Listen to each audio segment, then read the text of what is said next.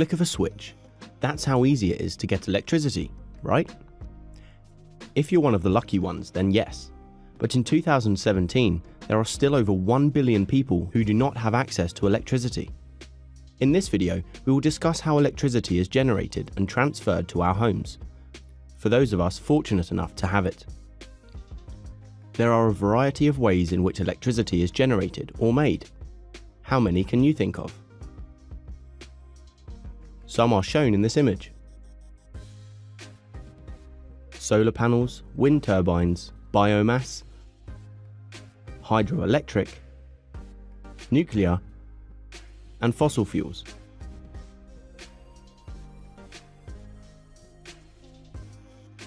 And then there is also geothermal energy, tidal power, and wave power as well.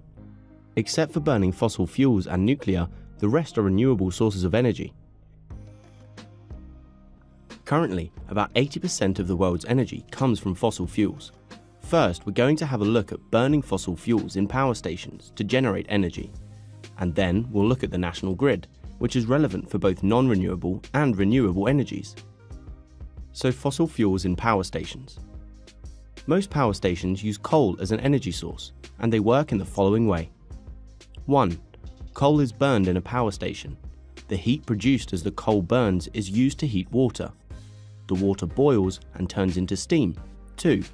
This steam is used to turn the blades of a turbine. A turbine looks like a fan or a wind turbine. The turbine turns a generator. Inside, wires turn within magnets to generate electricity. So that was a fossil fuel power station. These next steps are for energy generated from any source, whether it's fossil fuels or renewable, like wind-powered substations or biomass-fueled. 4. The electricity, whether renewable or not, is passed through transformers and wires within the national grid that carries it to our homes. So, what exactly is the national grid? The national grid is a system of cables and transformers linking power stations to consumers. Have you ever felt an electrical wire and noticed it gets hot? This is because some energy travelling through the wire is lost as heat. In order to lose as little energy as possible, transformers are used. When the electricity leaves the power station, it passes through a step-up transformer. A step-up transformer increases the voltage and reduces the current. Reducing the current makes the transfer of electricity more efficient, as less energy is lost as heat.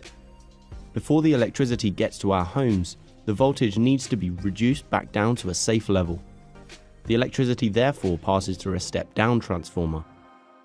To learn how transformers work, watch this video. So, now you know how electricity is generated and sent to our homes. It's not quite as simple as flicking a switch. Quite a lot of infrastructure is needed.